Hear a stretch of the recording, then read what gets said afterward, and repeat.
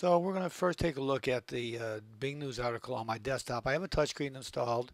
The same for those of you that have all-in-one computers at home.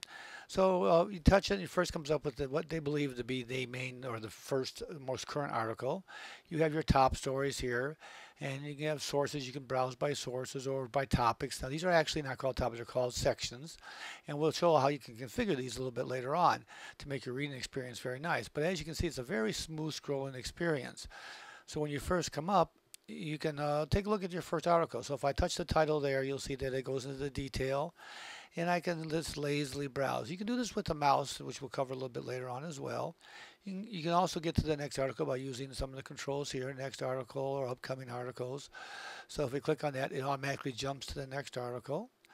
And we'll just browse through here and say, okay, these are all the top story articles right now. So I just go back and forth to do what I want to do and do all that. Now, I can also share it, by the way, with people by just clicking on that, and it brings up the share functionality. You can send an email with somebody because it's an article you want to share. But let's go back here to the main menu, and we're here again. Whoops, excuse me. So we'll just browse from right to left and take a look at the different sections. So as we move through this, we can take a look at those different sections, and we can drill down further within that section if you want to do that. So that's just some of the ways you can very easily move it in your application. So next we're going to look at how this thing is structured so we can see exactly how we can configure it later on. So now instead of the external view, we're on a capture program looking at the desktop. So we're going to go ahead and click on the application and we're going to take a look at it. We're back inside of it, but you'll see I have a mouse. I'm going to be moving around with the mouse to show you how it is operated and how it's structured. But first we want to talk about structure first before we go into the details of doing it and configuring it, because I want you to understand what the layout does. So if we take and we click anywhere in the media center of the screen, we get the menu that comes up here. But down at the bottom, you'll see this Customize button. And there it is. And there's the structure of the application. There's how it's constructed right now and how you're going to configure it to make it the section and the reader into what you want to have rather than what's set up. Or you can leave it this way. But nonetheless, this is how it's built. So now that we know how it's structured, we're going to go back and actually use it. I'm going to use a combination of mouse and touch here, but I'm going to use mouse so you can see where I'm clicking on the screen. But now you can see as we navigate from right to left, we go to the different sections like we talked about earlier in our external view of the desktop screen. But now we go into each one of these sections. So I'm sitting here looking and browsing through and saying what I want to look at. I can drill into any article that I want. I can go back to the regular front page and start there.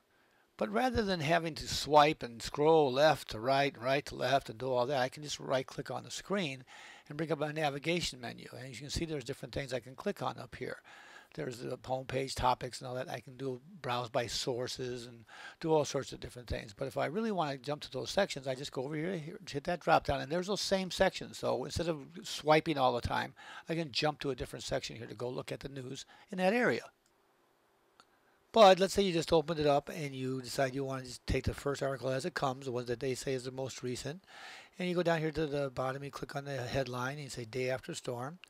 You click here and you can just swipe, go from right to left, and you can read your article and just do a nice fluid swiping motion, a nice little read. You can do this with your hand if you have a touch screen, or you can use a mouse to click on the little arrows on the edges, and just keep looking through the articles and just have them come in as they come in. Now, of course, you're trusting the sources. This is a New York Times article. You can see the next source here is from another source. And you keep doing this and just reading whatever they feed you as articles. You can skip using the menu system. You can go up to upcoming. You skip to another one you want to have. You can do all those things. You can share it if you like it. Or you can have more from the New York Times, for example. But again, you can just swipe slowly and keep reading your daily dose of information as they feed it to you. But you can also do something a little bit more, a little bit different that is more in tune to what you may want to see. Instead of just taking them one by one, you can go back to the menu over here and you can go over to the different, what they call sections. And we can scroll over using the mouse or your finger to flick. You can come over here and let's say this is the top stories, there's sources, and you can go ahead and take a look at what's there. Now we can click on give more information on top stories and just not the ones they list there.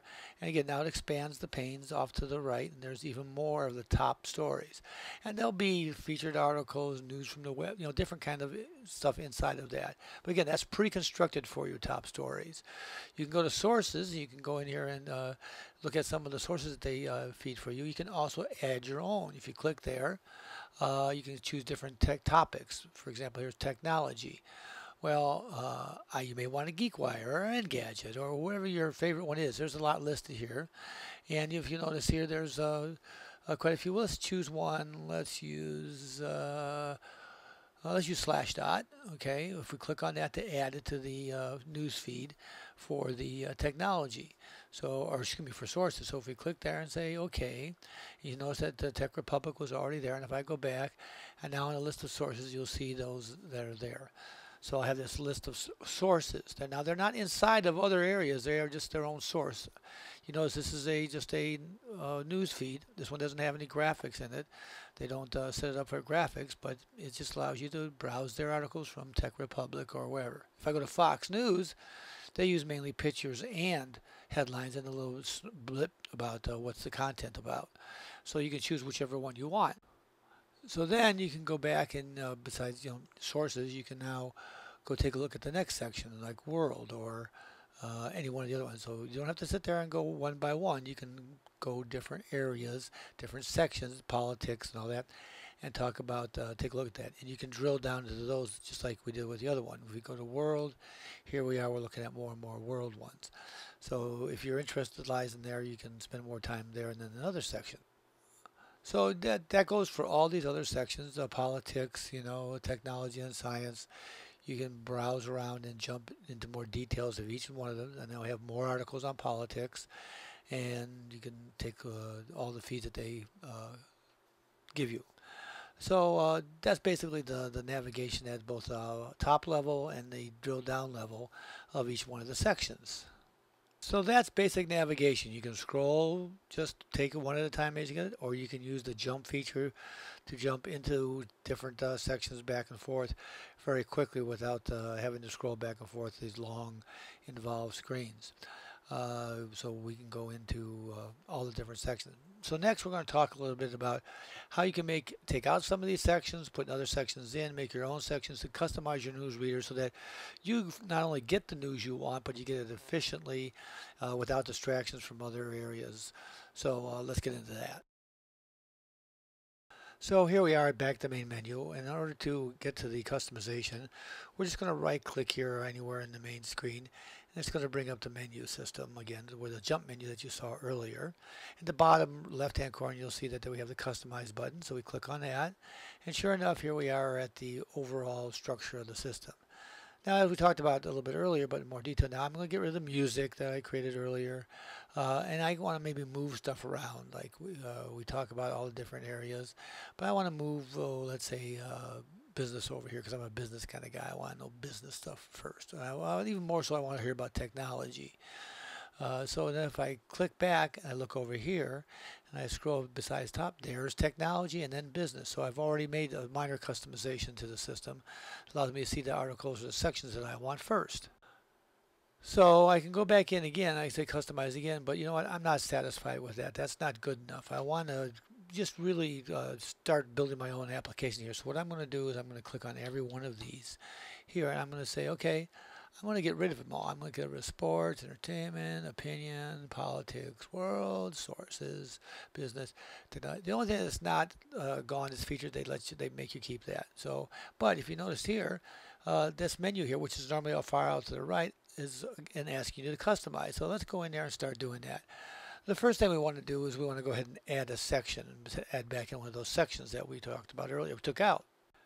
Now, if I go there and I say to features, I want to choose one of these, it ends up being a feed from a certain place like the Associated Press. So it's a little confusing. Sections versus topics versus sources. So I don't want sources. So I want to go back in here and I'm going to take that back out. Now, if I want to go by topics, I want to say, okay, I want to click on topics or I want to find it still says add a section, but now I'm going down here to music and I'm going to say, oh, I want to click on music. Well, not really, but at the top, I can just type in the subject. So I'm going to say music. And where I get it from is either from sources or from topics. Here in topics, I can use an exact match of topic. I can just say plain old music. I can say music.com, musica gratis, for maybe Spanish stuff. But for right now, I'm just going to use the word music to bring it in. And it's going to be bringing a section that's all about music in general. But it's not going to be about music itself. But it's going to be, if you look at it, it's going to come up here. It's about music, and it talks about news about music, not the actual music. It's more about, oh, Pete Seeger dying, or a startup of this and all that. So it's sort of half of what you may want to know. You may want to know about music news. And if it is, just leave that section in, and you can click on any of these to get any information. But if not, then we can go in and get rid of this later on. But let's go back here again, and we're going to go back to the customization screen, and we have music there, and we want to add a topic. In this case, I want to type in a keyword that I want, a news topic they call it. So I want to put in, Chicago dogs. I'm a big hot dog fan, so I want to know about Chicago dogs. Now this will bring in that section, and this gives a great explanation or great demonstration of what you might end up with. I have some here on actual dogs. I have someone on the edible type of dogs, and that would be like the dog house, the one that talks about the restaurant. So you have to be careful what you select here to add these different sections. So obviously it's not what I wanted, so what I'm going to go now do is I'm going to go get rid of that section. So back to customization we go. We just right click on the screen and say customize, and get rid of the Chicago dog and music for that matter. So we're back to the start again. So we can go down there and check different areas. But here's the editor's pick. These are the original ones they had. So I can add in this back to the original configuration simply by adding all these back in. And it's their picks, what they believe people want to know. And sure enough, everything's back to normal. All the sections are back in just the way they were from the start. Now that I've added them in, now I want to add in that personalized section. And we'll use music again as the example. So I'm going to type in down here, I'm going to say music. And I'm going to go ahead and hit enter. I'm going to say sources. I'm going to click on topics, and here's all these. Now, if I click on more than one of these, I'm going to end up with that many sections. So that's not what I want to do. I want to have one section added called music. It's not where these all, if I click on these, they all end up inside of one music section. You would have 3 or 4 more sections off to the right, which is not probably what you want. You just want to have one section about music. So that's where it's not great as customizable. It's not the perfect solution. But here I am. I'm moving stuff around now. I'm putting it back in the places I want, what order I want to read in the morning. What's the most interest to me, technology, then business. So if I go over here, it's going to update. And sure enough, here we are with technology, the next one. And then business is going to be next. And I can make further modifications. So let's say I don't like this after I look at this and you say, oh, this is exactly what I want. Let's say you want to make some more modifications. Don't hesitate to go in and make some more changes. I'm going to go, matter of fact, I was thinking I wanted to see top stories still first. If I right click and I say, yeah, I want top stories over here. So I'm back to this situation where mine are the features is first, top stories are next, and my stuff follows immediately after that. So now I can pretty much configure the way I want to see my layout. So now we're going to go take a look at, like on all Windows 8 applications, we're going to go check the permissions and how it notifies us and things like that. We're going to do that by going off to the charm bar on the right hand side while we're in the application. And we're going to go here and look at some of the options. There's advertising. This is let Microsoft use my information to personalize ads. I leave it on. You can turn it off, but then you're going to get ads, but you're going to get irrelevant ads. So I leave that on. Options, this is just simply about the language and read your articles offline. So if you get disconnected and there's no Wi-Fi, they're all downloaded for you. I leave that on. You never know when you're not going to be near some stuff. Personalization, sync across devices is very important because later on I'm going to show you how, if I made all these changes to the menu, how they're going to actually show up on my laptop as well. It's very nice to have. Now the last one was the permissions to use my other stuff on the other applications. Well, I'm not going to go into that right now. I just want just my news application to sync, not everything. So we're going to leave that the way it is. So now after that, we're going to go down here to the permissions down here. And again, allow this to access my location. I'm going to turn that on so that it delivers news that's relevant to my location. It reads your IP address and where is that. It may not be exactly near your home because it's from a router somewhere on your network, in this case FiOS, but that's okay. The notifications mean it's going to appear on your screen in the upper right hand corner. Breaking news stories will actually appear on your desktop or on this app or on the start screen. If there's something important happens, national news, it'll actually pop up there for you to look, and you can go check out the article when it pops up. So we have, we can go back here and we can take a look at what we've configured so far. We've configured our sections. There's also things called topics and sources. I can't really explain to you how different with topics and sources are. Sources are AP, different news AP networks, and you can configure those somewhat and add them to a sources section. But it doesn't mean that every section is fed from, every section is fed from a different source, depending on it. It doesn't work that way. Topics are just general topics you add, sort of like sections. So that's all I'm going to say about that, except to the fact that you can browse through sources, topics, and even videos. You can go here and pull in top videos and take a look at what's going on in the world of videos by their suggestions, not yours. So, and you get these ads in the middle. But you know what? Let's go back and look at topics again. I'm going to make an attempt to explain it as well. If I go back here to the menu system and I right click and I say topics, and it says add a topic. So I click on this and I can add in a phrase just like I did before on sections. So let's say add a topic.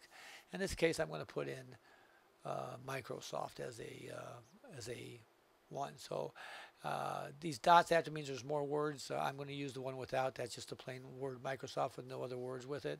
So if I just hit enter here and say add, it adds Microsoft because I'm a Microsoft guy. So if I want to, I can add multiple topics, but these are all different things. If you notice, some of these headlines are exactly the same, just from different place. So let's say I want to add another topic. So, oh, by the way, you'll see it listed there. But now I want to add another topic, and this one I want to add in. Well, you know what? Let's go ahead and add in the same thing we did before, and we're going to type in Chicago. But instead of saying Chicago dogs, I'm going to say Chicago hot dogs. And again, this can be any phrase you want to use, and say add. So now we have Chicago's hot dogs. Now we have Honolulu style, 13 best hot dogs. So if I'm from Chicago and I want to know where to go that night and everything, I can add that topic in. Now, while it's easy to delete all the other things, it's a little tough if you don't know what you're doing here. It took me a while to figure out how to get rid of these once I had them in there and to go back to the configuration screen. So let's do that. So if I right click again and go back to the configuration and I say topics and I want to get rid of these. I don't like these or I want to add. So if I right click, there's a remove button down here. If I click there, it says select one or more sections to remove. Well, you have to right click just like a tile. You have to, or if you drag down with a finger, it's the old check mark. So you click that and you say remove, or you click both of them. Let's do both. And click down at the bottom, say remove. That's how you get rid of them. I just wanted to put that in there because it took me a while to figure out how to do that.